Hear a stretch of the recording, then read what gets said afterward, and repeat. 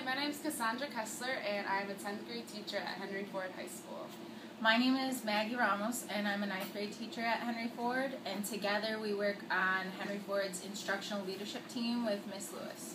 And we just wanted to talk to you today about the SCL implementation process and some changes we've seen at our school due to SCL.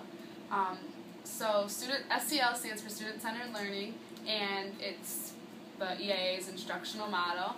And every teacher in the EAA spent the entire month of August learning all about student-centered learning as a model and how we were going to roll it out and implement it in our schools.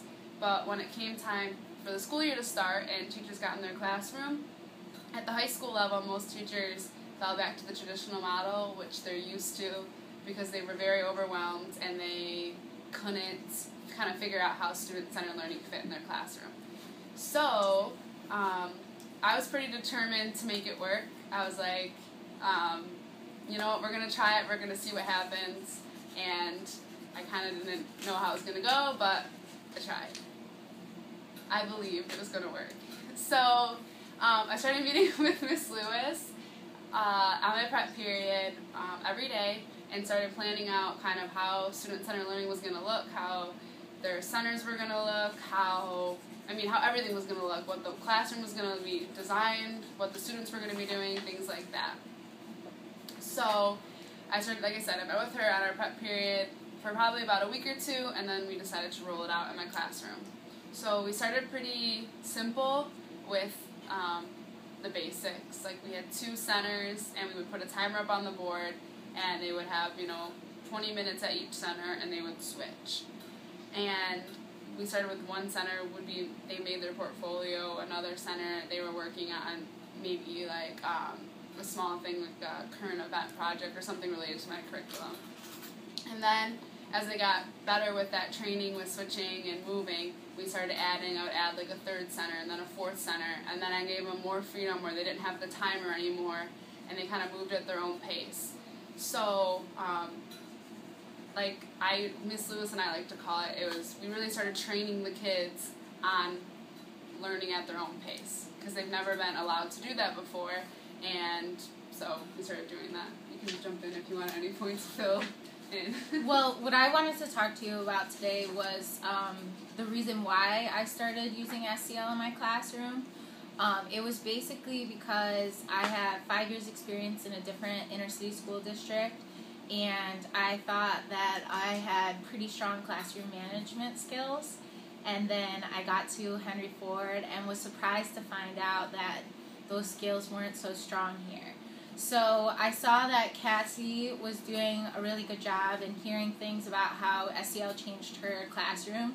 And so I thought, this is my only hope. Like, I have to do this or this isn't going to go well for the rest of the year. So I started implementing SCL in a lot of the same ways that Cassie and Miss Lewis did. And so what I saw was a complete change in the students' behavior. Before, they really didn't want to stay focused on one object or myself in the room or one idea. They were very distracted by things, and so what happened when SCL came into our classroom was that they became much more focused and task-oriented on whatever station they were at and whatever assignment they had. And so their behavior has changed tenfold. They are organized, they're purposeful when they get up in the classroom, they help each other a lot more, and also their motivation has changed. The tracker, the Where Am I board in my room, has completely changed the kids into intrinsically motivated kids. And so they work hard for each of those learning targets, and they harass me for their stickers until they get it. So SCL has changed my classroom and my kids for the better, and my teaching. Yeah, I agree with all those things. So I also want to touch a little bit, student-centered learning, we're making it sound like, oh, it was this great thing that, like, Miss Ramos and I jumped on board and every other teacher jumped on board, and, like, it was so easy. But, we had a lot of pushback at the beginning from teachers who were like, we don't believe you. Like, there's no way that kid is doing that in your room. And we would say kids that were having, like, specific kids that were having these transformations. So we really started bringing the bringing teachers around to our rooms, and we encourage classroom visits, and we encourage teachers to start collaborating with each other. And I think really that's why that student-centered learning as a model is just thriving at Ford, because our teachers are just so open with collaborating with each other. Professional development. Yeah, they want to work with each other. When Mrs. Ramos has a really good idea, she wants to share it with me and ask me, like, what do you think about this? How can I change it? And I do the same with her. Because the cool thing at Henry Ford is that a lot of teachers take someone's idea and make it their own. And that is something that I think is really unique to us. So as far as a model and seeing, how it came from, like, Miss Lewis being, like, one of the few people that believed in it to now, our entire school, kind of turning around, I really can't wait to see where it goes in the future.